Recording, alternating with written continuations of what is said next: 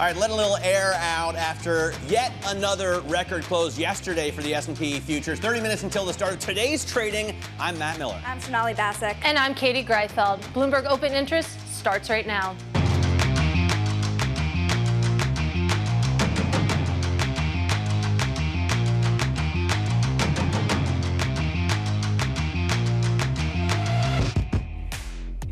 Coming up, stocks are set to slip after the S&P 500 posted its 41st record of the year.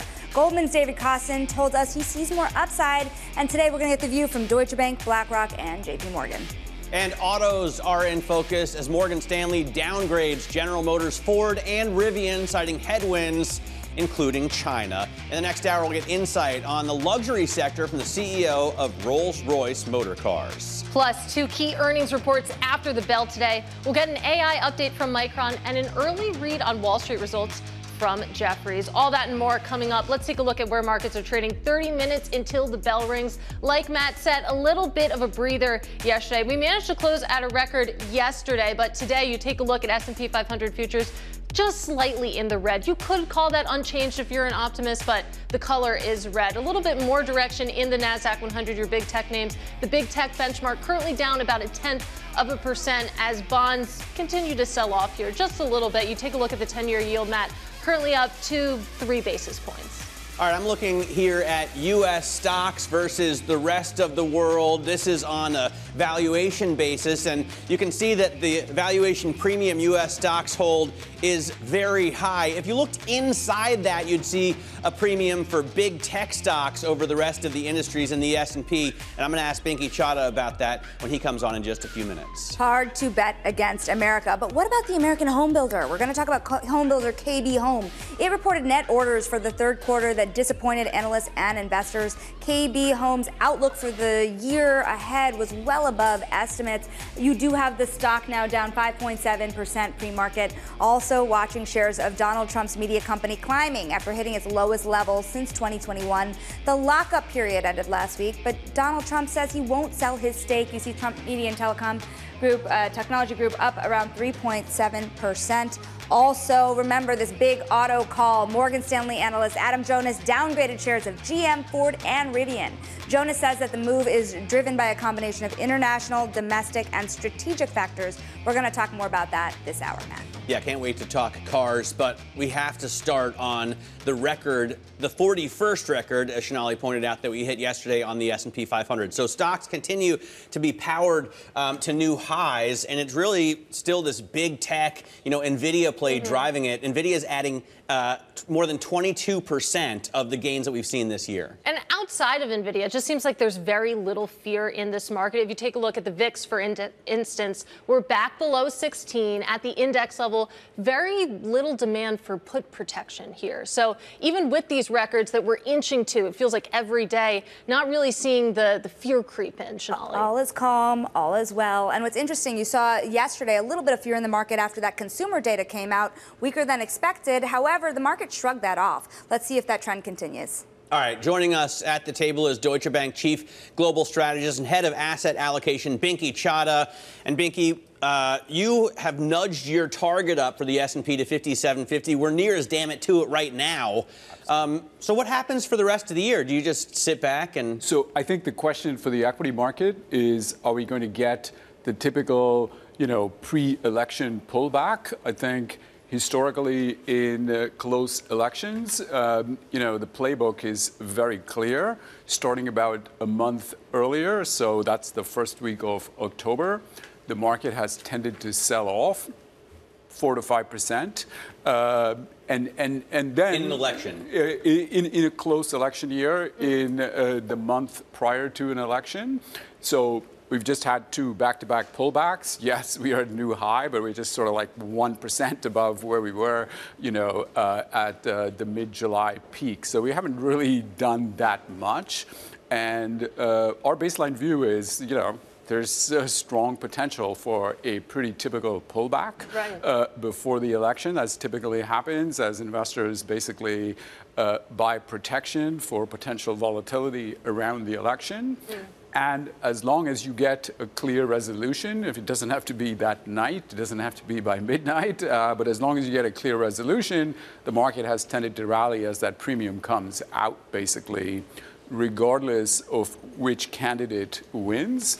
And so, I think about the elections as there's a very familiar most people are familiar with what's called a dollar smile. So I'm picking a different asset class here, which is things do this in a range, but once you go out of the range, things change or the relationship changes. Right. And I think that sort of applies here because, yes, the election premium should come out, but obviously we've got 5 weeks till the election. So the question is, how is the market going to behave if the polls start to move? Well, Binky, marry that sort of typical playbook that you see, of course, a little bit of a pullback into an election and then maybe a rally coming out of a clear resolution and emphasis on a clear resolution. When you marry that against the macroeconomic backdrop, of course, what we're seeing when it comes to fundamental earnings power from corporate America, does it make sense then that you would want to buy that pullback that you're expecting?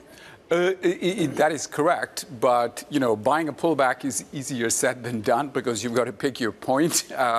If you buy too early, you're still going to lose some money. You buy too late, you already lost some if you took it off. And so, from a medium term, which is a 3-month point of view, I would just, sort of stay steady is the way that I would put it. But yeah, I mean, it argues for buying the pullback at some point. We get, past 5 to 7%. Yeah. Well, that was what I was going to ask. How much of a drawdown do you really see? How much of a pullback do you see in this market? And also, where do you buy? Yeah. The S&P equal weight hitting a fresh record, but the NASDAQ 100 still off of its highs. Yeah, so I think there's little doubt. I mean, you guys were just talking about equity valuations.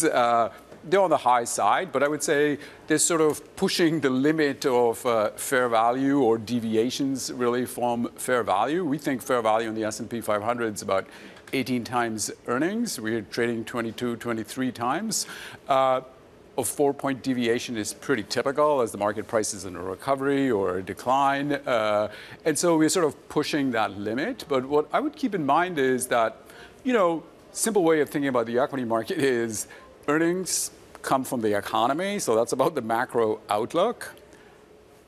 The PE that goes, the P that goes into the PE depends on a lot of other things, not just whether equity investors, think basically that equities are expensive. So we like to look at where equity prices are going, basically from what we call our very simple demand-supply framework. So we have changes in positioning, which of course gets all of the attention. But there is also, to keep in mind, equity inflows. So changes in positioning is changes in how existing equity mandates are getting managed. Then there's the new money coming in, which is equity inflows. And of course, we have the biggest player, which is the buybacks. Now, one of the things that's been very different this year is that we're getting very, very, very robust inflows into equities. And that's something to keep in mind. And when one thinks about valuation, all I'm saying is, the P is driven by the market. It depends on things like risk appetite. And risk appetite is strong, and it's likely to remain strong because if you think about the economy and the cycle and where we are, we're actually in a pretty unique place where unemployment is pretty close to 4%. Right. Most people would say full employment, but what typically does not happen when you're at full employment is having 6-7 quarters of 3% GDP growth, which is what but also we had 6 quarters of earnings recession for the rest of the S&P, right? Yeah. Everybody's bullish big tech, and like every guest we have on remains bullish big tech. I want to ask you about the valuations and if they're justified. Gina Martin-Adams from Bloomberg Intelligence says of U.S. large cap stocks, tech sector multiples are so extreme that consensus for sales would have to jump more than 50% over the next year just to meet recent valuations. Are we too bullish on this sector? And it's mostly chips and hardware. That's like more than half of it. So I would actually argue that in the near term, so I'm thinking about 3 or 4 months out, basically, we already had a derating in tech. And I would argue the derating is essentially done for now. where do I? Well deserved. Look at earnings growth on the Mag 7. I think we have a chart showing that it's slowed way down. Right. And if you look at the forecasts, okay, they're all for, I don't know, 18, 19, 20% earnings growth. There's the chart. But those are just forecasts, right? Right. So I think the way you think about mega cap growth in tech earnings is there's a very, very clear trend channel for the last 25 years. And what we did is, I would say the earnings recession was actually in mega cap growth in tech, had very limited impact basically outside of that, exception maybe energy and materials, which is unrelated. And so what mega cap growth in tech earnings have done is gone from the bottom of the channel to the top of the channel from the fourth quarter of 2022 to the fourth quarter of 2023. Now, it's a very solid channel, but it's only 11% growth, which by any standards is very, very robust. And the point I'm simply getting at is we got 40% earnings growth in the fourth quarter of last year for them. We got very modest slowing, 38% in the first quarter of this year. But if they have the best possible earnings and they hug the top of the channel, which is what they've been doing, that implies 11% growth rate. And equity positioning in mega cap growth in tech was sort of aligned with 40% growth continuing. The good news is that positioning has been cut pretty sharply, pretty dramatically. It's sort of in line with what we are expecting in the mid to low 20s for the third quarter. So that's why I say, the necessary adjustment has happened. Now, we haven't adjusted down to 11%, but, as you also said, it's a forecast. So the market's not going to be in a hurry to adjust to what's going to happen at the end of next year. It's uncertain. So, but I think for now, it's kind of clear. And if you don't like all this fancy stuff about positioning and growth and numbers, just look at the NASDAQ 100 relative to the S&P 500. It's a very, very clear trend channel of outperformance. And we've just bounced a little bit from the bottom of the channel. So both things are saying exactly the same thing. For now, it looks to be done. All right, that's a good place to leave it. Binky, really appreciate your time today, of course, breaking down big tech valuations, maybe a little bit more in line with, of course, the valuations when it comes to positioning. That is Deutsche Bank Chief Global Strategist and Head of Asset Allocation, Binky Chadha. Meanwhile, you take a look at futures right now, about 20 minutes to go until the bells ring. You can see still not too pretty out there. The S&P 500 pretty much unchanged, but not exactly in the green. The NASDAQ 100 0.1% lower, and the small caps trying to go green, trying to get a sustainable gain there. The Russell 2000, I'm going to go ahead and call that unchanged. There's nothing happening in futures. I know. Maybe there's something happening underneath the hood. Let's get a look at those stocks moving ahead of the opening bell with Abigail Doolittle. There certainly is, Katie. Let's start off with the shares of Flutter Entertainment, the online gambling holding company, popping sharply higher today, up about 9.2%. This as they provide a 2027 outlook that is really positive for the overall online gambling community. Here in the U.S., they're saying it will be $63 billion. That's 50% better than the prior outlook. This is also bringing up DraftKings. In addition, Flutter has announced a $5 billion buyback. One company weighing to the downside, though, ServiceNow, the enterprise software company, those shares down about more than 2%.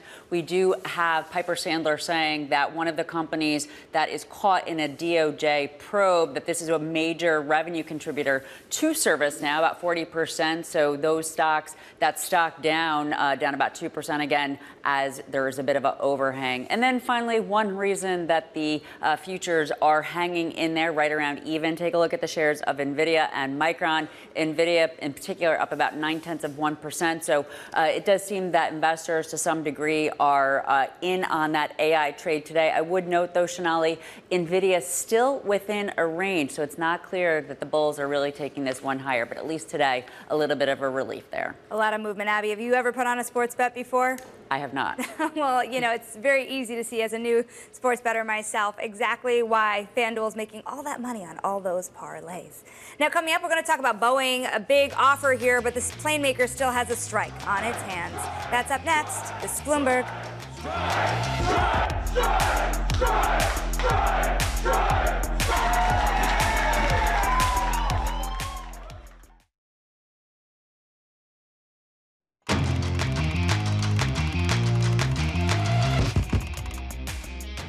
Let's get to high interest now. Look at what's making headlines around the world. Israel is stepping up its heaviest air attacks on Hezbollah targets in Lebanon since 2006, with hundreds of people killed so far. The IDF also shot down the first missile ever fired by the militant group at Tel Aviv. The Iranian president spoke out against the bombing of Lebanon at the UN yesterday, condemning what he called Israel's crimes against humanity and called on the international community to intervene.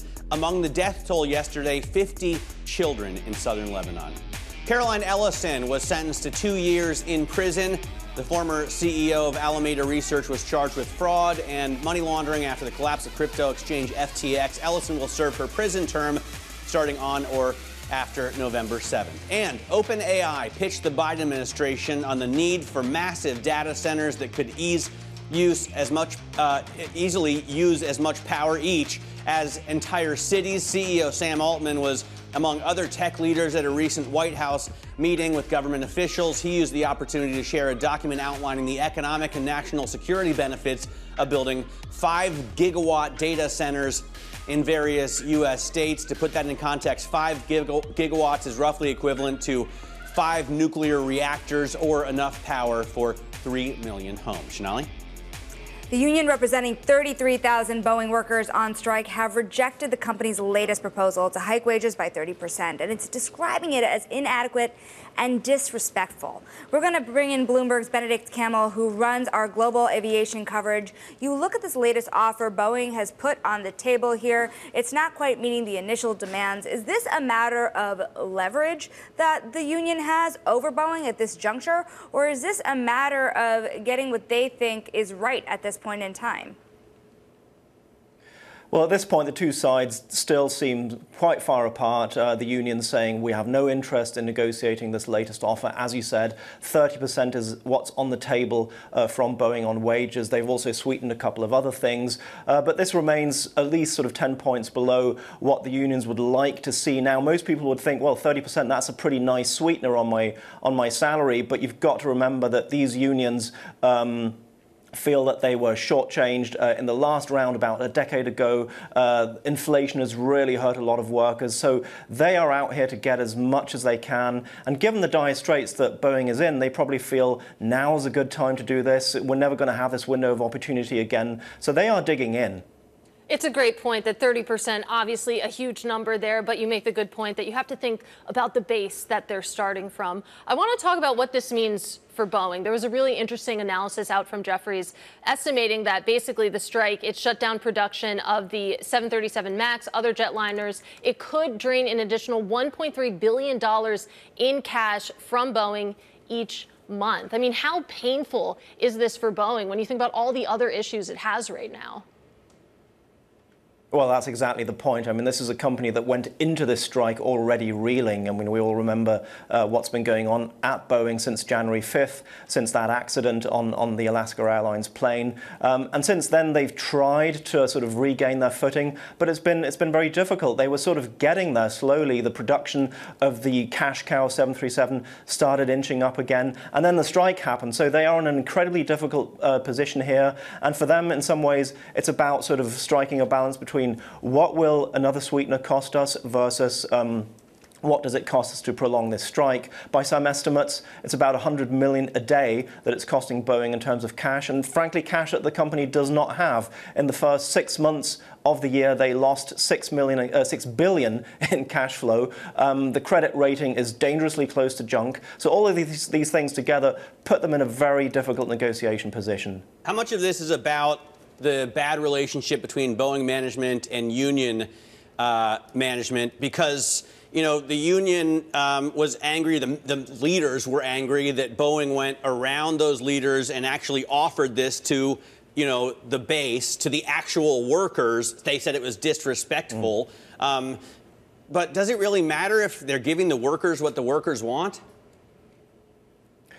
Normally, you would think, yes, there's a way to go about this, and you negotiate with the union, and then the union presents it to the workers. This time, Boeing took a bit of a gamble when they threw in this sweetener. They said, let's circumnavigate the unions, go straight to the workers. The trouble is, the offer they came with, those 30%, was a bit of a low-ball approach. So if you're going to do that, you might have to come in with something more substantial, really a sort of knock it out of the ballpark type offer, closer to the 40%. Then they might have succeeded in driving a wedge between the workers and the unions. This way, it seems it's only hardened the resolves of the union and the workers, and it might be a bit of a miscalculation on the side of Boeing. It will be interesting to see whether they can sort of patch that up again, get back to the negotiation table. The last round, last week, they spoke with a mediator. Both sides say, we want to get back at the table, but at this point, there doesn't really seem to be a very clear resolution. Benny, thanks so much. Benedikt Kammel there, coming to us from our Berlin bureau, talking about the Boeing strike, because Benny has such amazing experience with the airline industry and airliner production. Coming up, the spice is spiked. Coca-Cola ditches its newest flavor. We'll have details in Social Climbers next. This is Bloomberg.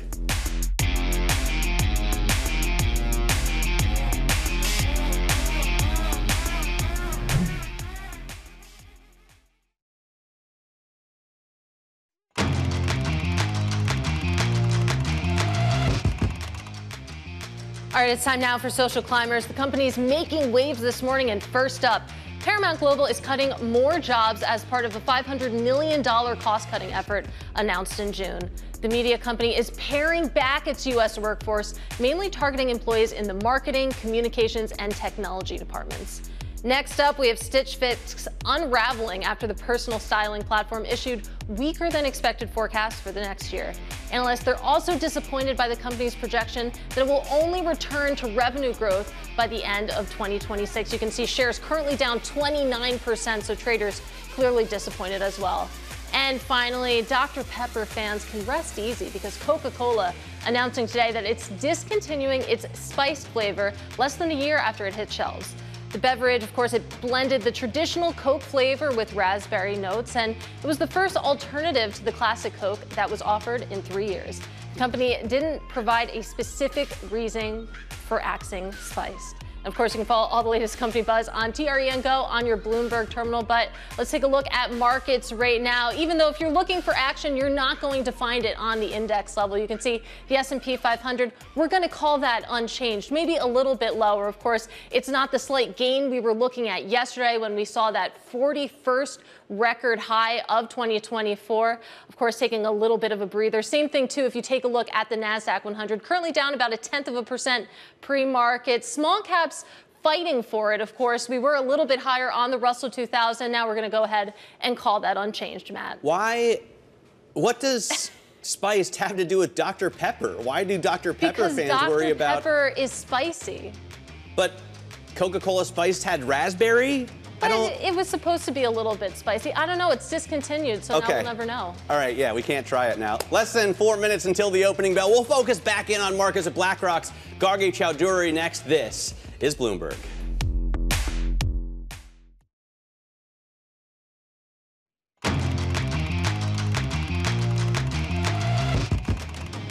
Moments away from the start of trading, this is Bloomberg Open Interest. I'm Matt Miller. This market can be whatever you want it to be today. You can make something of this market. Right now, it's unchanged. It's just a blank canvas.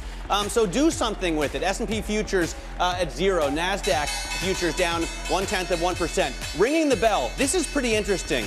At the New York Stock Exchange, the president of the European Commission, Ursula von der Leyen, I'm not sure if it's official or if the New York Stock Exchange website just chose this. They refer to her as Your Excellency.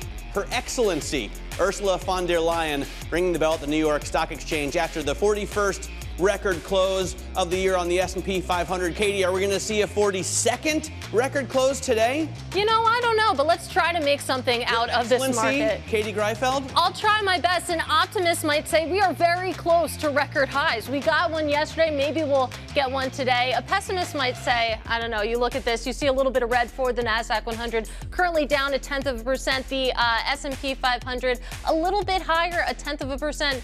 Small caps, meanwhile, unchanged, really taking a breather after that record run that we've been witnessed to. Meanwhile, let's take a look under the hood where we do have some action. We'll start with home builder KB Homes. It disappointed with net orders for the third quarter despite lowering interest rates and an outlook that topped Wall Street estimates. That was not enough. Sonali, you take a look at shares right now, currently down by more than 5%.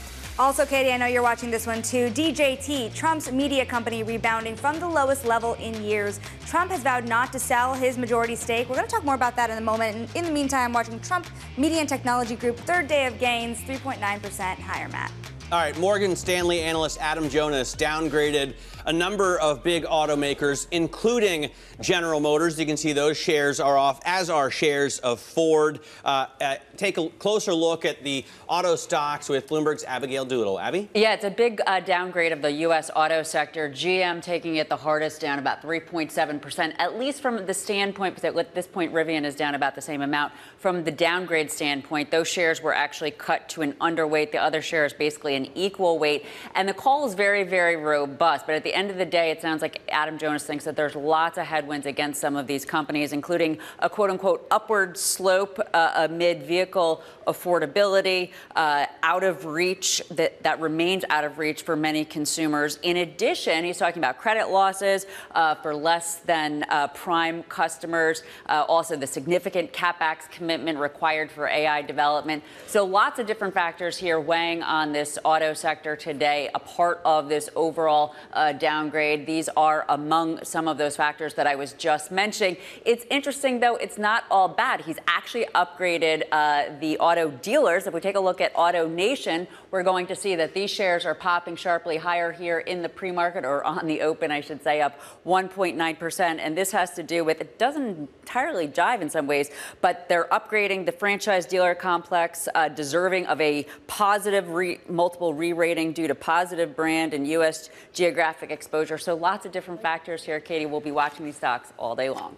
All right, Abigail Doolittle, thank you so much. Of course, a big call from Adam Jonas, and of course, markets are listening. Let's broaden out this conversation now with Gargi Chaudhuri. She is BlackRock Chief Investment and Portfolio Strategist for the Americas. Joining us on set, it's great to see you. Great to be here, thank you. So we were talking at the start of the hour about how it feels like there's not a lot of fear in this market. You take a look at the VIX below 16. You take a look at that bid for put protection. It's just not really there in a robust way. When you think about what we've learned over the past few weeks from the Fed, from the economy, from earnings, then you think about where we're going. What's the BlackRock view right now? Sure, Katie, and a great morning to be here with you because we just published our fall outlook for Q4, and we're answering some of these questions that you're asking. What did we learn over the last, since the summer? And the big thing, I think, that is quite market changing, or at least for the near term, we think it's going to have huge ramifications, is this idea that the Fed is going to preserve the downside for now, cutting 50 basis points when the economy is still going to remain really strong, and then promising to do further if needed. And I think that has meaningful ramifications for an economy that's already at pretty strong holdings. So that's number one. The second thing that we've learned through the course of the summer, of course, is that inflation is making its way down towards that 2% level, which of course is really good news, allows the Fed to continue to feel comfortable protecting the downside for the economy. And the last thing that we've learned over the summer is that earnings, at least everything that we've heard from right now, remains really robust and, most importantly, broadening out. So we take these three themes and we lay that into our outlook for the next 3 months or so, where we talk about broadening out, maybe to large cap value, keeping quality in the core of your portfolio, stepping out from cash, really important, so into hard. that intermediate part of the fixed income markets. Yes, hard, but so important. At these heights, as we're at all-time highs, to buy into this market takes courage. And I wonder if the labor market concerns you. We got a Conference Board consumer confidence number yesterday that was a real disappointment, and they put out a labor differential, which is essentially jobs that are plentiful and easy to get. Yeah. It dropped to 12.6%. It had been 16.4. Then they revised that down to 15.9. But it still dropped from the August number. That implies, according to Barry Knapp over at Ironsides, a 4.4% U3 unemployment number and an 8.2% U6 unemployment number. Underemployment. If we're starting to talk about that, then the labor market must be a concern. As of right now, I mean, obviously surveys are important. It does represent a few people that are responding to those surveys. But if you look at a broader array of data around the labor market, what I'm paying particular focus on is really how many people are getting laid off. The unemployment rate, as we know, especially when labor supply is going up, may not be the best indicator. But are people getting laid off? And I think when we start seeing that climb up meaningfully, that's when it becomes a driver of shock for the economy. For now, I think the Fed has given us a little bit of protection with that 50 basis point rate cut, with more to come. You want another 50 basis points in November? I think that right now they're going to watch what the data does. I don't think we know enough to know that it's going to be another 50 basis points. But I do think that they are willing, they've shown us that they're willing to do whatever it takes if they think the data needs for that to be. I think this employment question is so important, particularly when you consider that the consumer sector, consumer discretionary, has been the biggest gainer in the S&P 500 over the course of the last month. And by a margin, if you could take a look there, more than 7.4% higher. If the labor market starts to weaken, and it's not just Tesla, I took a look, guys, it's like Norwegian Cruise Lines and other big consumer stocks. If the labor market starts to weaken, does that trade unwind? I think if the labor market starts meaningfully weakening, I think some of these sectors can certainly feel a bit of weakness. And I also think that one of the areas, and we've talked about this here, one of the areas that has done really well is small cap stocks. And they've sort of gotten this push behind them because of rates becoming lower, coming lower. I think that's the area that I would be most cautious of going into the next couple of months. You know, Matt, you point out that, look, markets are at all-time highs, 41st all-time high, etc.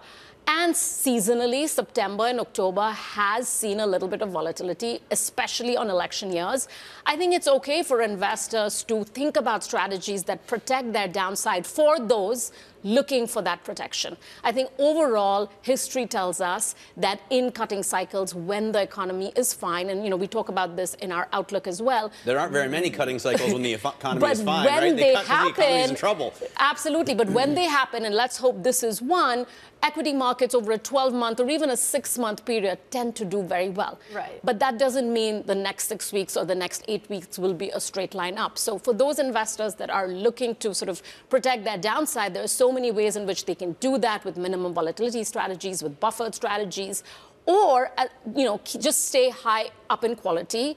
And the area of the market that we like the most is really focusing on clipping coupon in the bond markets and in that intermediate belly of the curve. Interesting. Not in cash, but in the belly. Exactly. So we've been talking about how stepping out of cash, as difficult as it may feel, especially when yields were at above 5%, but certainly isn't the case anymore. We've talked about how these pause periods are really ripe and fertile for investments into high-quality equities and bond markets.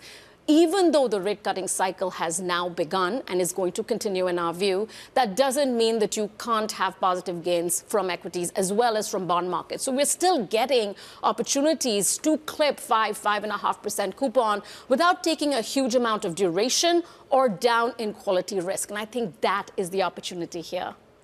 And, you know, at the end of the day, do you think that there's better opportunity here when it comes to equities or bonds? Because if you can kind of play it safe and go into the belly, then why take on risk at all-time highs? So I think that certainly, given what we're getting in the bond markets right now, so if you're allocated to something like BINK, which is the BlackRock income fund, you have heard of that. Yes, I know. Special. Exactly, but you can clip sort of 5.5–6% in some of those funds if you're looking at something even like in, you know, just looking at IEI, which is just 3 to 7 year treasuries, again, getting 4%. So I think there are some ways in which you can bolster your portfolio. I do think the Fed brings that negative correlation back. The idea that they are there if the economy falters and they're not afraid to cut aggressively brings negative correlation back. But you don't need to take a lot of duration risk because you're not being paid to. So stay in the belly, clip your coupon, and I think that makes for a really robust portfolio. Gargi, thank you for joining us here on set, and happy birthday to you. I hope you get to enjoy that tonight. You work so hard. Of course, that is Gargi Chaudhuri, BlackRock Chief Investment and Portfolio Strategist for the Americas. Also want to take a look here quickly at Flutter, because you have Flutter Entertainment shares reaching a record high, soaring almost 9% this morning because it had announced a $5 billion buyback of its shares. It also boosted its U.S. outlook. This is, of course, NFL season. People are placing their bets. It's also a company that moved its primary share listing to the New York from London earlier this year, one of Katie's favorite themes. We will keep an eye on that as we go along. DraftKings up higher as well. Now coming up, Tyson Foods gets a new sell rating as Piper Sandler sees beef, chicken, and pork headwinds. Details next in Top Calls. This is Bloomberg.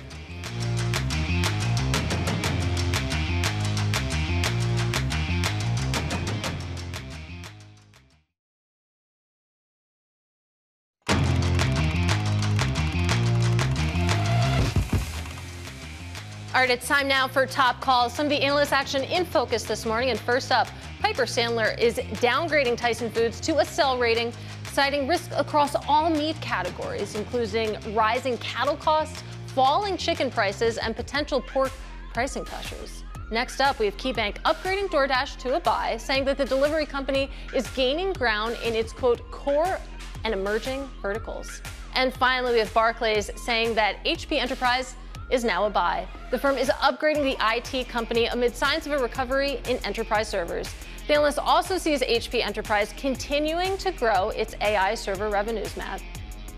All right, let's turn to DJT now, shall we? Shares of Trump Media and Technology were near all-time lows this week, despite the end of a 6-month lockup period on Friday, or maybe because of the end of a 6-month lockup period on Friday. Trump holds 57% of the company's outstanding stock and opted not to sell. That's what he says. Let's discuss this with Bloomberg's Bailey Lipschultz.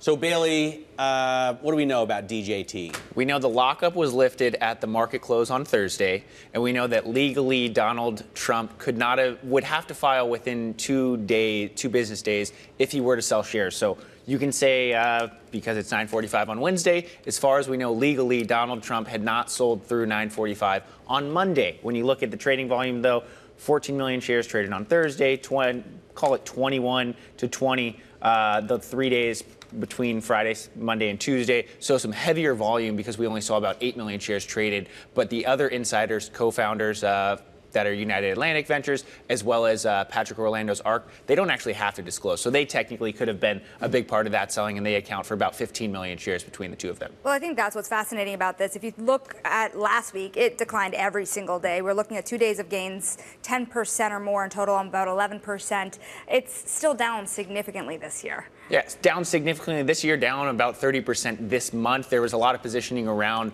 the lockup expiring and who would sell and how quickly they would sell. By the way, that's typical, right? It's not that the stock is down despite the end of a lockup. The stock is usually down because of the end of a lockup. Well, especially when you have, call it 15 million shares, about 9% of the company being held by insiders or former insiders who have nothing to do with the fundamental business anymore. Normally, when you see an IPO, call it Reddit, when they go public, a lot of the insiders, they benefit if the company still does better in the long term. If you're an executive, you want the company to perform. United Atlantic Ventures and ARK, they actually have nothing to do with the company, so they have no real incentive unless they believe in Trump Media. But with the number of lawsuits between those founders and Donald Trump himself, you can kind of read the tea leaves and assume that they likely would have been quick to get the exits. Bill, you said the word fundamentals, and that's exactly where I want to go, because even with the declines that we're seeing, DJT, it has a market cap of nearly $3 billion. This is theoretically a social media company. You take a look at Reddit's market cap, for example, $11 billion. They're not as far apart as you might expect when you think about the user base, for example. Well, when you look at the users, so Truth Social is the key asset for Trump Media, Trump Media. They've had just under 400,000 active users, have failed to top 1 million active users in the last year. So actually, when you kind of break out those numbers, it's kind of a tremendous drop-off. They have been seeing kind of those numbers stabilize, but when you compare it to an X or, to your point, Reddit, even though we don't know what X is technically worth. Reddit is worth about 5 times that of Trump Media. The user base actually is much smaller, though you can argue it's loyal. They did only have just under $1 million in second quarter revenue, though. So Reddit tops 1 million active users? I believe so. I'm kidding. Now you're putting me in. I was like, I'm kidding. Oh my gosh, Bailey, thank you so very much. Of course, that is Bloomberg's Bailey Lipschultz, who has been following this story, as well as many other of our big equity names all year. Now, coming up, Jefferies is looking to keep the momentum going this year in trading and investment banking when it reports after the bell. We're going to take a look next in our Wall Street Beat. This is Bloomberg.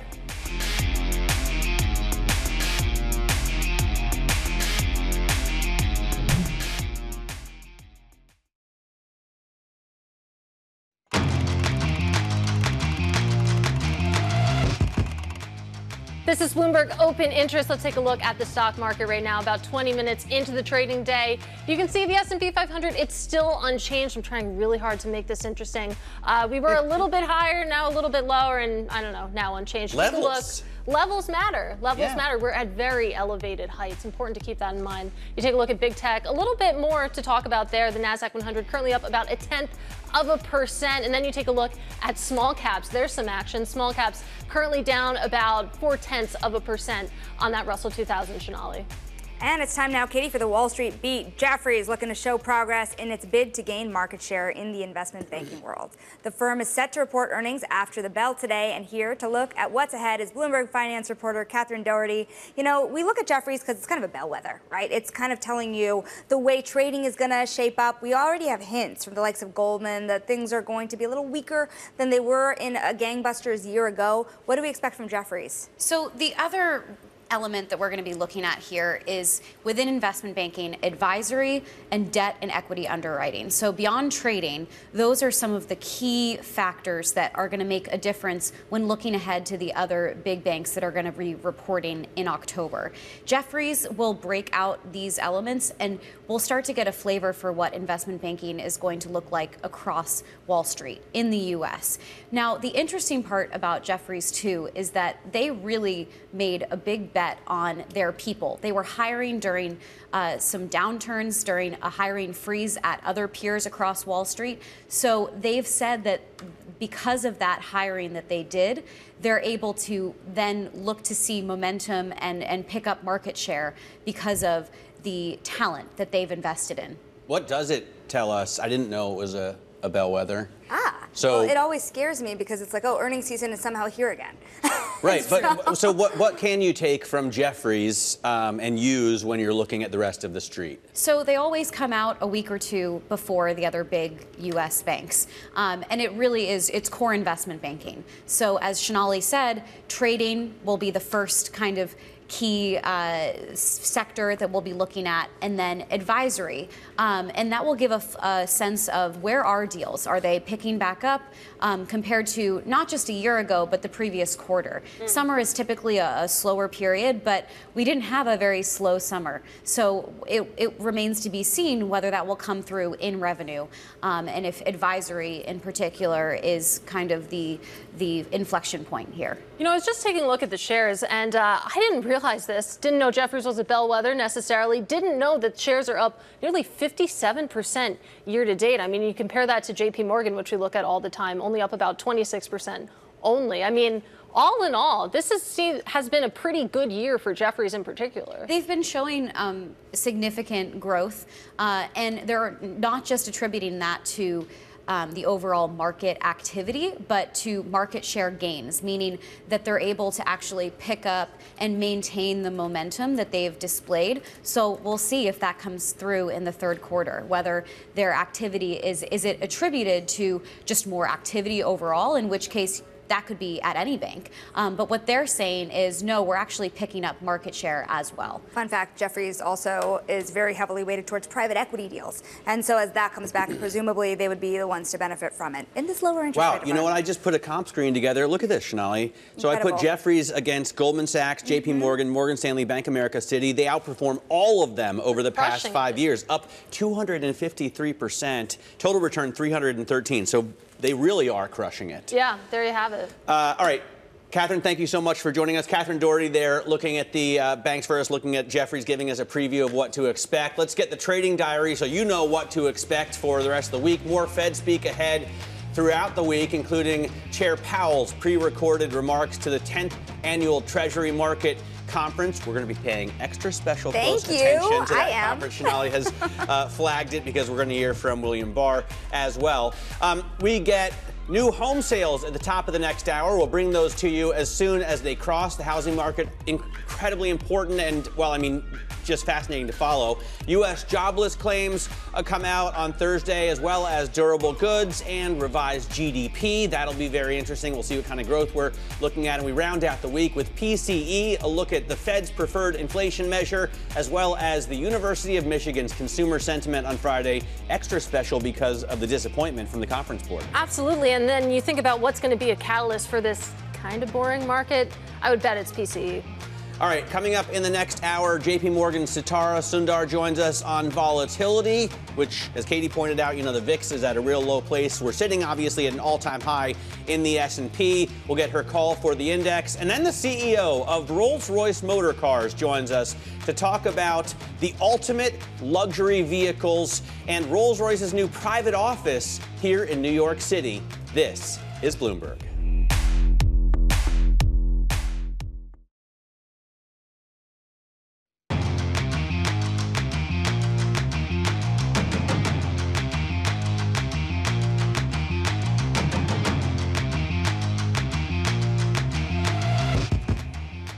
We are 30 minutes into the trading day. Welcome to Bloomberg Open Interest. I'm Matt Miller. I'm Sonali Basak. And I'm Katie Greifeld. We get new home sales data in just a few seconds. The S&P 500 actually climbing a little bit before we get there, currently up about 0.1%. Meanwhile, bond yields continuing to tick higher as we await that new home sales data, nearing 380 on, of course, the 10-year yield. We got it. New home sales are up, well, I should say down, less than had been anticipated. So the drop we were looking for in month-over-month new home sales was 5.3%. They actually fell only 4.7%, which is still a pretty significant drop for new home sales. The number in August, 716,000. We were looking for 700,000, but it's been a part of the market that just has been immovable. It's been tough to come back, but coming in higher than estimates, you can take that as a positive. We are looking at silver linings today, guys. Yes. And, you know, yesterday, speaking of silver linings, we spoke to David Kostin. He's Goldman's chief U.S. equity strategist. We're talking to him about where he sees markets going. His S&P target, of course, below where we stand today, but he sees a ride higher after the U.S. election. This is what he had to say. We look out a year from now, S&P 500 likely to be closer to 6,000. It's a target we have. So we think about sort of near-term target, 5,600 at the end of this year, and maybe 12 months ahead, looking around 6,000. We're going to get some more insight now into markets. Joined now by Sitara Sundar. She's JPMorgan Private Bank Global Equity Strategist. She also expects modest upside in the S&P 500 into the middle of next year. It's interesting because you have David Kostin over at Goldman. You had Binky Chadha earlier in the last hour over at Deutsche Bank. Everyone expects some volatility headed into the election. The question is, how do you play it? Okay, first, thank you so much for having me. I think it's exactly right that we're going to see volatility. Historically, we have seen volatility heading up into the big presidential election that is coming up in November. What we see is, again, modest upside over the next 12 months into mid-year 2025 in the S&P 500 at the index level. However, there will be dispersion under the hood. And what we're looking to do is capitalize on that volatility, and specifically in areas within technology, outside of just semiconductors, which have led a majority of the rally that we've seen so far this year, and into some of the higher quality software names, as well as higher quality industrials, where we're seeing the boost from these secular tailwinds when you think about reshoring, the revitalization of the U.S. industrial economy coming from broad support on industrial policy that we've seen, not just over the past year, but over the past several years since 2020. Those are the areas where we're looking to capitalize on any type of volatility that comes on those longer-term opportunity sets. Well, I'm glad you brought up dispersion, particularly in the tech sector, because it's been all about hardware, of course. It's been all about chip makers such as NVIDIA. Software has struggled a little bit relative, of course, to that performance. What do you see as the catalyst for that sort of broadening out, that dispersion that you talk about? So it's a great question, and there are a couple of things. One, what we've seen so far is exactly that. So far this year, the S&P 500 tech sector is up 25%. 65% of those returns have been attributed to semiconductors. Software has lagged. So what are the catalysts? This upcoming earnings season, we're expecting to see some inflection higher in underlying earnings growth and revenue drivers of these high-quality software companies.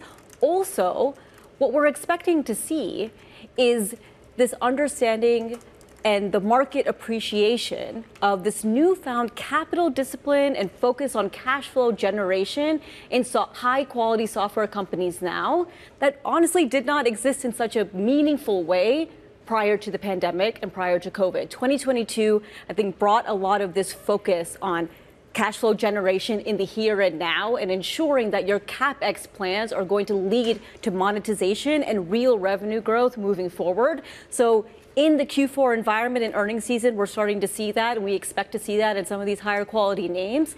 And as we think about the entire artificial intelligence value chain, normally when we start to see this type of innovation within technology, it accrues to the infrastructure players first, and then it starts to broaden out. Right. And that's where we're going to start to see this opportunity set as we start to see artificial intelligence get integrated outside of just the semiconductor complex, but into our day-to-day lives and into the everyday business, where software is going to start to become incorporated more. It's interesting. I was reading this morning Gina Martin-Adams' note on big tech. She runs Bloomberg Intelligence for us.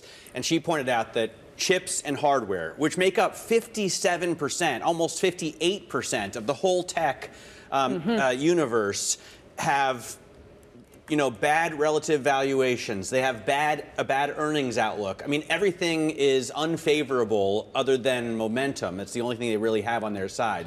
And if you look at the rest of the tech universe, which is IT services, comms equipment, software, and electronics equipment, they're all trading at a discount to their pre-pandemic average, if you look at the 2015 to 2019 average. So do you maybe take some profits out of chips and put them into software?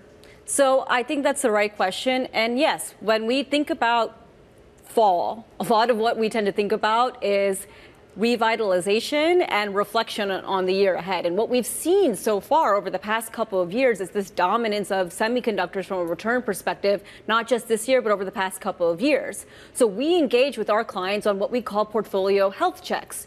And a lot of the initial positions within tech and within semiconductors specifically have become outsized given the concentration of returns. So taking some chips off the table and leaning into areas where the long-term earnings growth drivers are still there, but the market has not yet appreciated it. And that's high-quality software companies. And those valuations indeed are still in line, if not at a discount, to pre-COVID multiples. And we don't think that's justified. We think that'll change moving forward. Sticking on the AI theme here, there has been news overnight that OpenAI in particular is in talks with the Biden administration about a giant build out of data centers. When I talk about a giant build out, 5 gigawatt data centers, roughly the equivalent of 5 nuclear reactors each. So big build out here. That requires a lot of money, could require a lot of government spending. But this has been such a massive trade. You have to wonder if on Wall Street too much money is going to be flowing into that data center, energy trade around AI at too fast a pace. Do you ever worry about that? So it's part of the risk that we're watching. I think the biggest thing that we're focusing on now is not just investment, but return on investment on many of the dollars that are put to work within this space. This is a multi-year trend, and I think we need to remind ourselves of that when we see this type of short-term run in many names. Artificial intelligence will be here to stay for the next decade plus. We're going to see investment within revitalizing, whether it's data centers or whether it's the entire energy infrastructure that we have within the United States. And that's energy infrastructure, that's electrical infrastructure, and that's just broader infrastructure that we're seeing within the U.S. The age of fixed assets within the United States is at the oldest age it's been in the past 70 years. We have an aging infrastructure within the U.S. Money will be spent within this area. And while it's a concern in terms of the amount of dollars that are being put to work now, we don't see that trend slowing. And when we're thinking about ways to play it, which is at the end of the day what our clients ask us about, we still think that there are long-term opportunities within infrastructure and tangentially within industrials. Because at the end of the day, these are assets that have historically been priced as cyclical because the earnings themselves have been cyclical and trading with the economic cycle. We think that there's potential for these earnings to become secular in nature, so cycle agnostic. So when you think about that, you have two potential drivers of returns moving forward over the long run. You have long-term earnings growth from secular drivers, and you have the potential for multiple re-rating as these companies get priced from historically cyclical to cycle agnostic and secular. Right. These changing definitions, these changing classifications, they're fascinating to watch happen, especially in real time. But let's try to talk about something other than AI. It's really hard to, but I do want to talk about cash, because you make the point in your notes that the S&P 500, it's meaningfully outperformed cash in prior Fed cutting cycles that coincided with the soft landing over the past 50 years. But we were having this conversation with Gargi Chaudhuri just a couple of minutes ago that it's very, very hard to step out of cash. So even with rates coming down, of course, even with more rate cuts expected, do you think that we'll actually see a substantial exit from money market funds? So it's the number one question that we're getting from our clients right now, what to do with the impending Fed cutting cycle and our base case of a soft landing. I think the biggest thing for us when we talk to our clients is meeting clients where they are. If there are clients that are worried about stepping out of money market funds, we tend to, while we still think that there's long-term appreciation opportunities in equities, and equities will be the growth driver of long-term client portfolios, for those clients who are still a little bit nervous about markets, still a little bit nervous about the volatility that we're likely going to see over the next few months, we have been positioning those clients in areas that are higher quality and higher yielding. So income-oriented equities and dividends are starting to become a bigger part of that conversation because as those yields come down, those higher dividend yielding start to look a little bit more attractive on a relative performance perspective. And historically, in any type of market volatility or drawdown, that income provides protection. By the way, do you have a preferred way to play it? Do you like an ETF? How do you put that money to work in income? So our preferred way to play it, just given the dispersion that we see even within the dividend players, there's a difference between high yield dividend stocks and dividend growing stocks, is within the active management space. So within our JPMorgan asset management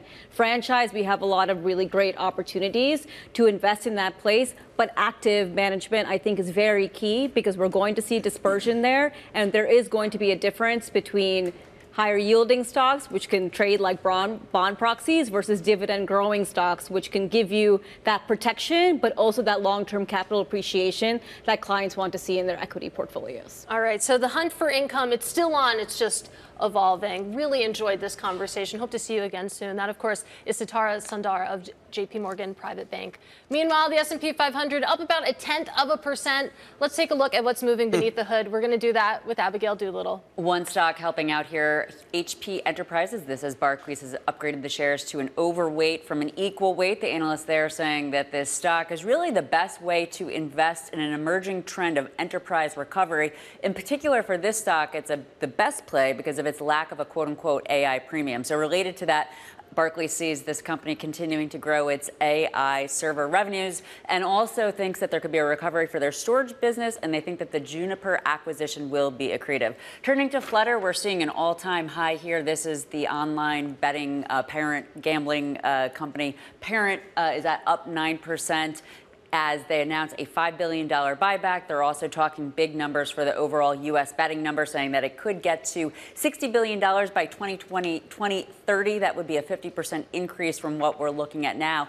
And FanDuel, that their revenue is expected to hit $21 billion by 2027. We see DraftKings going along for the ride. And then, Matt, one for your after your own heart, although I don't know if you like the fact that it's bearish, or at least this piece of it. We do, of course, have Adam Jonas over at Morgan Stanley today cutting some of the big U.S. automakers, basically saying that there's a ton of headwinds out there. Ford to an equal weight, General Motors to an underweight at the lows. That stock down nearly 7%, the worst day at that point since 2022. Some of those headwinds, rising inventories, credit and consumer issues, China competition, AI integration issues. It's a very robust call, and you can see these stocks really taking it seriously. I like to read any Adam Jonas note And I would hope that at some point we can get Adam Jonas to come on this program and talk to us good idea. about it. Get it past the compliance department, Adam, and please come on the program.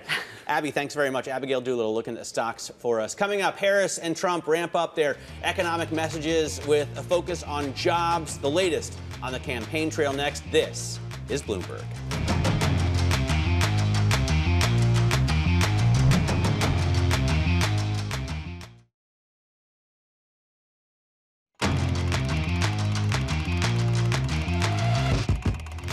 Let's get now to high interest to look at what's making headlines around the world. The global economy is looking stable. The stresses of strong inflation are easing, and the central banks are cautiously loosening policy. The OECD released its forecasts and only slightly tweaked its May outlook with a 10 basis point raise to its outlook for global GDP. However, the organization warned of significant risks on the horizon. SAP shares have fallen the most since early August after Bloomberg reported that the German software giant is among companies being investigated by the U.S. Justice Department for allegedly conspiring to overcharge government agencies, potentially including the military, over the course of a decade. The DOJ is also looking at a unit of Accenture and started looking into this potentially alleged plot back in 2022. And Kamala Harris has a pitch for manufacturers. The Democratic presidential nominee is going to outline her pragmatic economic vision in Pittsburgh today. She's expected to present some new initiatives to bolster domestic manufacturing and rival former President Trump's polling advantage on what is his defining issue. Katie? Well, let's stick with U.S. politics right now and keep the conversation going with Bloomberg's Enda Curran, who joins us from Washington. And you think about the polls, of course, Kamala Harris has been gaining momentum, and we can see that in these results. But when it comes to the economy, still, that's seen as one of her political viabilities when you think about how she's perceived relative to Donald Trump. Yeah, Vice President Harris is trailing Donald Trump when it comes to who's better at managing the economy, but she's closing that gap. As you mentioned, and the speech today is expected to be the latest kind of plank in her economic policy platform to appeal to workers and voters out there, that she also has ideas to rejuvenate manufacturing. As you mentioned earlier, former President Trump, he's put manufacturing front and centre in terms of what his pitch to voters. Today we're expected to get some detail around initiatives that Vice President Harris would push through, but she's also expected to have a dual message in it. She's concerned about workers' benefits and wages. She'll put a focus on that, but she's also willing, of course, to sit down and break bread with big business. She's trying to get across both points of view in the speech today.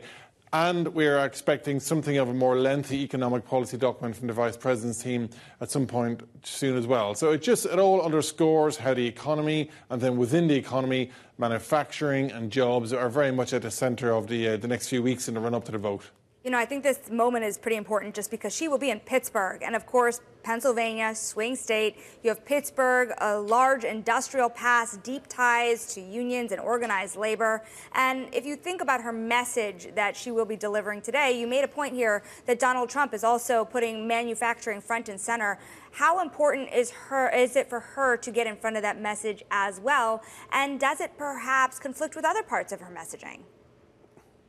Well, you're quite right, Sonali. It is certainly a very symbolic location for that speech. Now, we haven't had, in terms of trade policy or manufacturing policy, former President Trump has probably been out front in terms of aggressive ideas. He's talking about tariffs on trading rivals. He's talking about bringing in the corporate tax rate and putting tariffs on imported goods unless you relocate production to the US. So, I think in terms of trade policy, he's probably on the more hawkish side, whereas Vice President Harris, she says she wants to protect workers' jobs. She spoke about this idea that Donald Trump is planning a tax on consumers, but she hasn't really fleshed out yet, I think, what she would do in terms of trade policy and, by extension, what she would do for manufacturing sector per se. But there's no doubt that both campaigns really are trying to clamour for that sort of middle ground. They're both trying to pitch their lot to voters that they're the ones who trust with rejuvenating manufacturing and getting jobs in some of those areas that have lost jobs over the decades,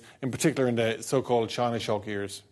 All right, and thanks so much for joining us. Bloomberg's Enda Curran covers politics for us out of Washington, D.C. You can find the latest election coverage by going to ELEC Go on your terminal. Also highly recommend you look at our chart libraries, WSL space election or WSL space elect map are great ways to look at the polling and the betting markets ahead of this presidential election. Still ahead, Wall Street bigwigs are driving an office renaissance on Park Avenue. Maybe office space is a hot commodity. Details next. This is Bloomberg.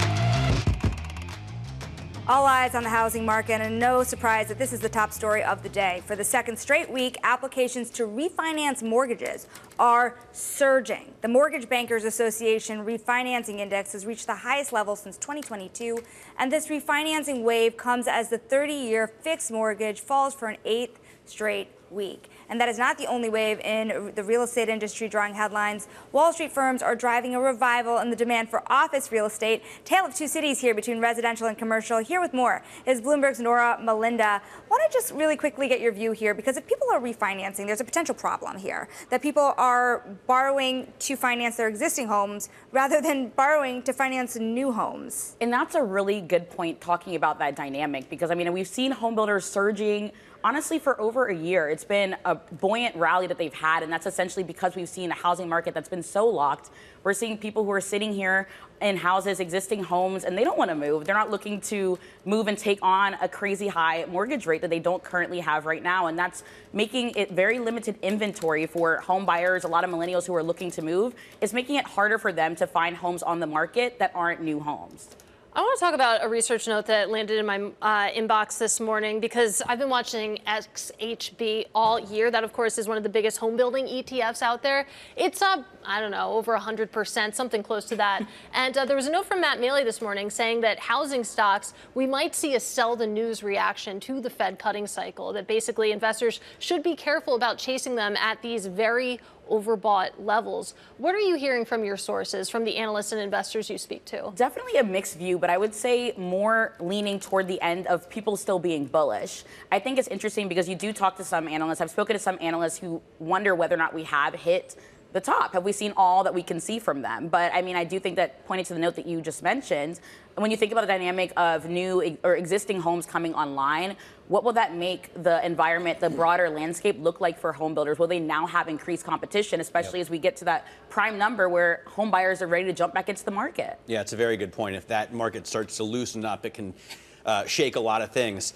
In terms of office, which is obviously a very different market from, you know, Lennar building a luxury home or Pulte or whatever, I would have thought all of it is going at massive discounts. I mean, we constantly talk about stories where office buildings are going for 67% off, right, here in New York. But you wrote a story about how SL Green and purveyors of office space on Park Avenue are actually doing really well. They are, and SL Green in particular is actually the best performing office REIT in an index that I track for the year. And it's really interesting that you brought up the idea of asking rents, because according to a note that I inspired this story, essentially asking rents for high quality buildings in Manhattan have remained unchanged. But you are still seeing a pickup from a lot of those larger companies. The financial sector is actually seeing its highest employment since the 1990s. And so you're seeing a lot of these companies that are really trying to position themselves closer to Grand Central Terminal, and Park Avenue is benefiting from that.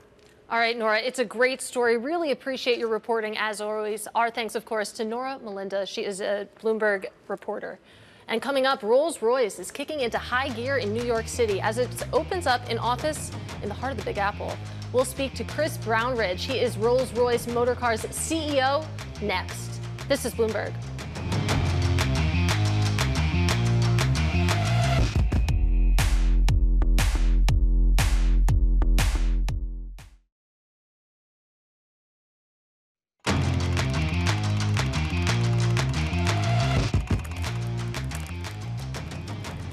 Welcome back to Bloomberg Open Interest. About an hour into the U.S. trading day, let's get a check on these markets with Bloomberg's Abigail Doolittle. Well, Katie, let's take a look at that S&P 500 because on the day, not really doing all that much, but we are up for a third day in a row. Right now, up about 0.6% over that time period. And you can see this move lower off of yesterday's big high, but nonetheless, we are in this win streak. And again, over this is actually SAP, not the S&P 500. I'm looking at the S&P 500 over there, up about 0.5%. Beneath the S&P 500's relatively benign surface, let's take a look at what's moving because there are some significant movers there. Here's the S&P 500 three-day chart, up about 0.5% over that time period. Beneath the surface, again, over the last 3 days, up about 0.5%, but on the day, just flipping around very small moves. We have NVIDIA nicely higher, up about 3%. This as it is reported that CEO Jensen Huang has sold $713 million worth of the stock and that he's done now.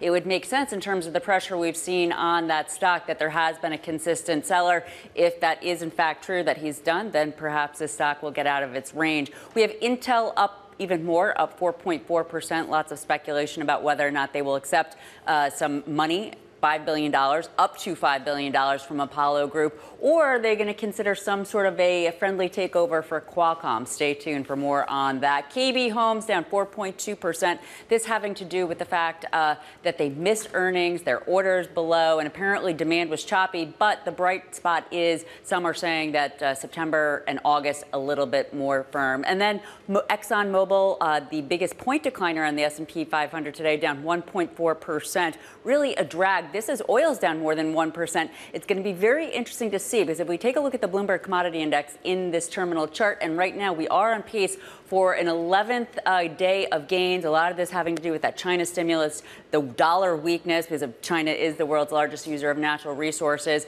If commodities can hang on to this small gain, 11 up days in a row, the longest winning streak, Matt, going all the way back to 2018. All right, great stuff. Abby, thanks so much for joining us. Abigail Doolittle talking to us about these markets. Let's talk about cars right now. Rolls-Royce sells arguably the world's most luxurious motor cars, but they don't want to sell more of them, just higher priced versions of each one. In order to do that, the Goodwood-based manufacturer has opened up a private office right here in New York City for its highest net worth clients in America to help design increasingly individual masterpieces, as the CEO refers to them. Let's bring him in to talk about lifting luxury margins and contributing those to parent company BMW. Chris Brownridge runs the company now, and he joins us from the private office down in the Meatpacking District. Chris, great to have you on the program. Thanks so much for joining us. I wonder if you could start by telling us what your goals are in terms of your contributions to BMW, in terms of growing margins. What do you want to achieve in your, say, first couple of years as CEO? Oh, good morning, Matt, and it's great to be here in New York. I'm sitting in our private office, and that's a great place to start. The whole business at Rolls-Royce is about creating value for our clients, and what we're seeing is increasing demand from our clients for more and more bespoke and personal motor cars. And the whole private office network that we're setting up is designed to really create an environment where we can engage with them directly with our design team. And so we see a great opportunity, and our client feedback about the private office is extremely encouraging. So you have, I believe you have setups like this in other hubs in Dubai, for example, in Shanghai, for example. How strong are they in terms of contributing to margin growth? Well, the New York private office is one of a network, and as you say, we have a number around the world. We started with the home of Rolls-Royce in Goodwood, where our clients would come to us, and so they could meet the team, and we could work with them to create their own bespoke Rolls-Royce. And this is a growing aspect of our business. For example, in Shanghai, in the first 6 months of the private office being open, we had engagements with more than 200 clients. So it's clearly something that resonates with our target audience. It creates a unique experience for them. And Chris, I want to talk about global demand, but I particularly want to talk about Chinese demand because, of course, you think about what we've seen out of China this week, a big bang of stimulus measures and wildly different industries here. But we were talking to the CEO of Pandora, for example, who said that they're strong everywhere except in China. What are you seeing when it comes to China, when it comes to Rolls-Royce specifically? Sure. Well, it's clear at the moment in China, the luxury industry is on some experiencing some more challenging times. But the Chinese market is very important to Rolls-Royce, and that's why we've invested in it. In fact, we've opened a private office in Shanghai because we see a growing number of ultra-high net worth individuals. And certainly what we've seen since that private office has been open is more profound engagements with our clients. It's always been an important region for us, and it will continue to be for the future. Even if you're looking at the long term in China, Chris, what does that mean for more immediate demand? And wondering if this bigger push into the U.S. with this new New York office starts to offset any weaknesses you might be seeing across the globe. Well, Rolls-Royce is a brand with a great heritage and history. And of course, we have clients all around the world. And we've seen over many years fluctuations in demand in every region of the world. And that's the great thing about our business. We're super flexible, super agile. And of course, we've got clients all over the world. So if one region is up, there's always another one that may be down. But overall, we can balance our business really effectively because we're so very agile. It does seem like, within luxury, we see the lower end kind of struggling. The higher end, we talked to, for example, executives at Lamborghini and Ferrari, and they continue to do gangbusters business. Do you notice a growth in high net worth individuals? Is that what's powering this drive at the top end of luxury? Yeah, very much so. And in response to the growing demand for our clients, we're opening these private offices, but we're also investing in the home of Rolls-Royce. We're expanding our facility there, not so we can build more motor cars, but so we can build more precious and special motor cars for our clients. We need more space for these bespoke commissions. And we're certainly seeing over the last years a real growth in demand for more personalized and more specific requests from our clients. But also what they particularly value is the experience that we deliver them. And that's why when our clients can't come to Goodwood, Goodwood comes to the clients. And that's why we have our private offices. So where I'm sitting here in New York, this is a little bit of Goodwood. It's like an outpost to where our clients are. Well, let's talk about some of your new models, of course. I'm thinking about Spectre. It's your new all-electric model in its first year of deliveries. A little bit of a setback here, of course, some recalls in place. What measures are you putting in place to deal with that recall? So Spectre, we launched this year, and it's been a great success for us. Our clients' feedback about Spectre is they absolutely love the way the motor car drives. It's a super coupe. It's absolutely stunning to look at, and it's a great palette or canvas for personalization. We had this topic in terms of the recall, but what we're doing is we're handling that as efficiently as possible to make sure that our clients are not inconvenienced. And our team have done a really good job of that, and we're making sure that we're quick to respond, and we give all our clients the reassurance that they deserve. Which BMW, which Rolls-Royce vehicles are affected by this recall? Of course, we saw that profit warning out by your parent company, BMW. Can you give a sense of kind of where else the issue lies? The topic that we're discussing right now specifically affects Spectre and only Spectre. And in the North America area, there are 600 vehicles affected, and we have a plan of action for each and every one of them. I wonder what new models we can expect in the future, Chris. You have on your ICE cars, twin turbocharged V12, 6.7 liter engine that just makes me salivate. Is it possible that that is married with electric power? Could we see a hybrid in the future for Rolls-Royce? Well, one of the things that's always true about Rolls-Royce is that we don't compromise. With our V12 power plant today in our model range, it's a fabulous piece of engineering. And also with Spectre, we've delivered a motor car using electrification. And again, our client feedback is that it's a perfect Rolls-Royce. We'll never compromise. We always deliver the best possible powertrain for our clients. As for future motor cars, well, I wouldn't want to give any secrets away right now. But what I can tell you is there's a very exciting future for Rolls-Royce. A very exciting future. You're not going to give away secrets right now, but I'm still going to try. Are clients asking for a hybrid? When you think about the Rolls-Royce customer base, are they asking for hybrids? Our clients, they tell us they love the V12, and they also tell us that they love Spectre as well. The thing that they love is the way a Rolls-Royce drives. It's that waftability, that ease of driving, and absolute silence when they're driving. And both powertrains that we have deliver that in spades. Driving a Rolls-Royce is always a special occasion, or indeed being driven in one, and that will always be the case with every Rolls-Royce that we make. In terms of what you're doing down there, do you envision a time when Rolls-Royce is putting out more one-off models? I mean, right now you've got, Ghost and Cullinan and Phantom and Spectre, but yes. Are you going to be doing really individual pieces for high net worth individuals? Well, we already today produce in very small numbers coach-built motor cars for our most demanding clients. And these are real showpieces of the possibilities of our craftspeople and artists who work in Goodwood. But I'd argue today every Rolls-Royce is a bespoke work of art. And that is our mission, is to increase the specific content for each specific client in every Rolls-Royce, because ultimately they are a masterpiece for our clients. They really do represent the best of craftsmanship and the most special, specific content for our clients. And that's what we're very, very proud of at Rolls-Royce. All right, when I listed the models, I left off Wraith, which is one of my favorites, I have to say, as well. A power coupe. Chris, thanks so much for joining us. Chris Brownridge there of Rolls-Royce Motor Cars at his new private office in downtown New York. Be sure to listen, by the way, to my podcast, Hot Pursuit. You can get it on Apple or Spotify, wherever you get your podcasts. Hannah Elliott and I, she's the luxury reporter for Pursuits. We spent an hour with Chris yesterday, and I think you'll find it interesting. That episode comes out on Friday. Definitely check it out. This is Bloomberg.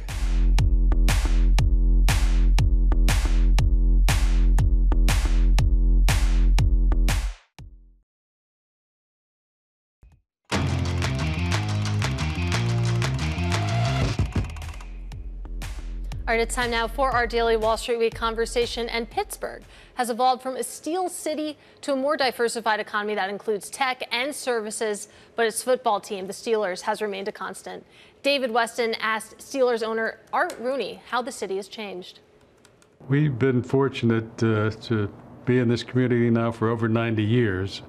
But I have to say, I think things changed for the city and for our franchise in the 70s when we had the great teams, and really the time before that was pretty much some rough times for the Steelers, but things turned around in the 70s, and it was at a time when the city and the region was really going through some hard times in terms of the steel industry and related businesses collapsing around us, and so the Steelers were kind of what people held on to at that time, and a lot of people left the area, over that period of time, and so that sort of started the Steelers Nation being spread out, all across the country, and so it's been, since the 70s, it's been a great run. And the Steelers have been a constant through all of that.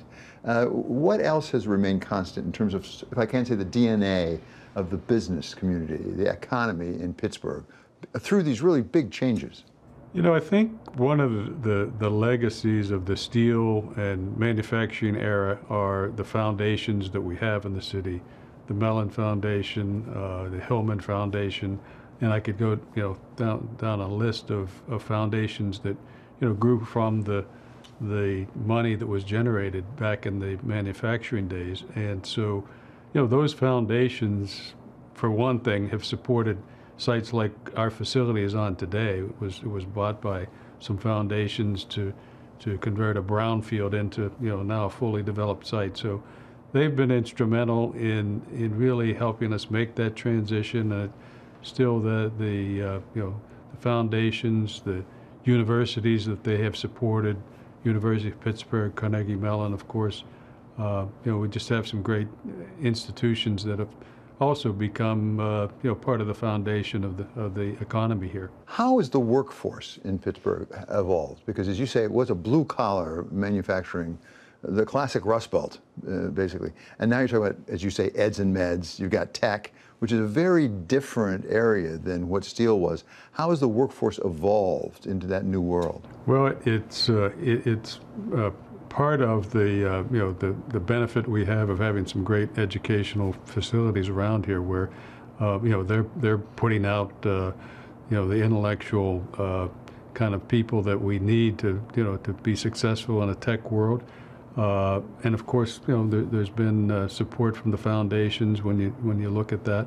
So and that we now have I would say more people that come into Pittsburgh and from other parts of the country to relocate here and take jobs here more so than we've had in recent times. So it's a combination of a lot of things, but I think that the workforce has certainly changed, and I think we're ready for the future. Well, let's talk about the future of Pittsburgh. Before we get to the future of the Steelers, how do you see the future of Pittsburgh? What comes next for Pittsburgh? I think continuing to evolve into this technology-based kind of economy, and as I said, the students and even the professors, the research that's being done here in a lot of different areas, both in tech and in the medical sciences. That's the future of Pittsburgh, I think, and I think we're well positioned to take advantage of that. When we talk nationally about economic growth, we talk a lot about investment, the need for investment, whether it's infrastructure or in education or whatever. Is there investment coming into Pittsburgh? Is there investment being made by the business community of Pittsburgh? Yeah, I think there is. There could be more, and I think that's something we're going to need in the future is more investment in Pittsburgh and more investment from firms that are interested in investing in some of the tech companies that are evolving out of the universities. Some of that's very, very early stage in terms of the robotic sciences. So, but we have a lot of work to do on that front. But I think people are starting to recognize that Pittsburgh is a different place than the old smoky city that some people used to think of us as. And that was Pittsburgh Steelers owner Art Rooney speaking with David Weston. You can catch Wall Street Week every Friday at 6 p.m. Eastern. This is Bloomberg.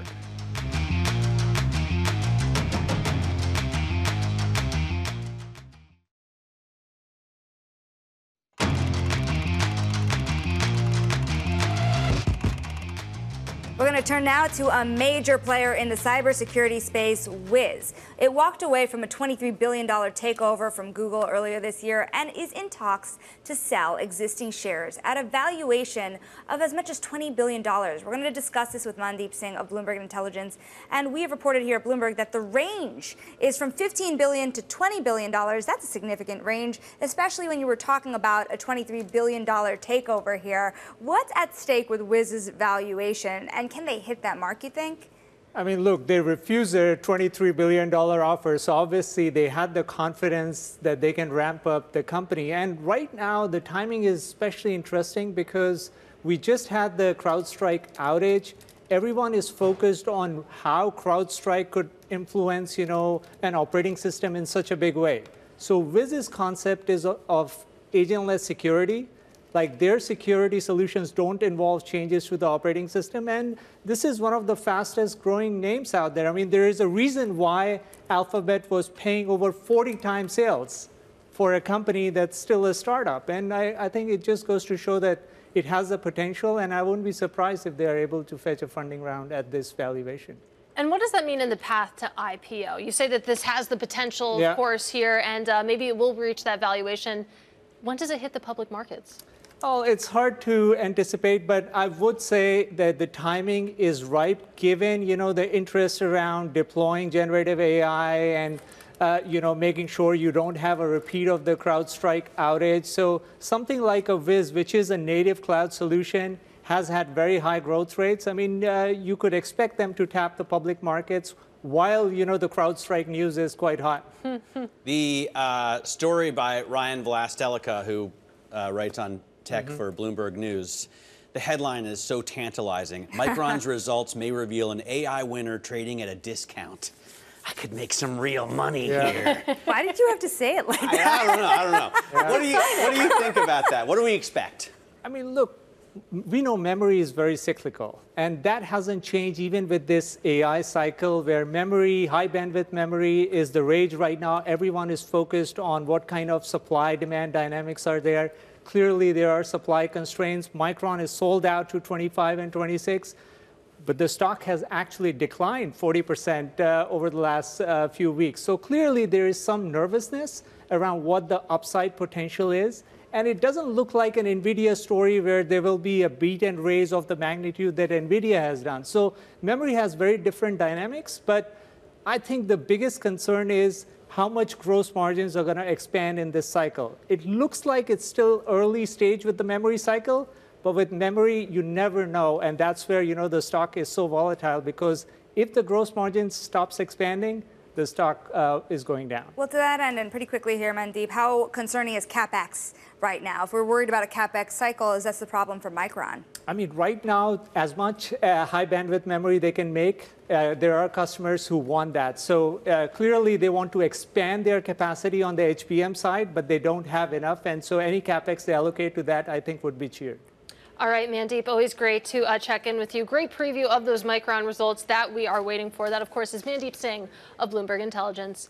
Meanwhile, let's get a check on these markets right now. Pretty quiet if you look at the S&P 500, the big, broad benchmark. But then you take a look at the NASDAQ 100. A little bit more action there, of course. We've been talking about how quiet things are. We have some movement, of course, for the NASDAQ 100. Big tech currently up about 0.3%. Of course, we're talking about small moves overall, but still, nonetheless. And all the while, you have the bond market continuing to sell off a little bit higher each day on that 10-year Treasury yield, currently up to the tune of about 4 basis points. We are nearing in on 380.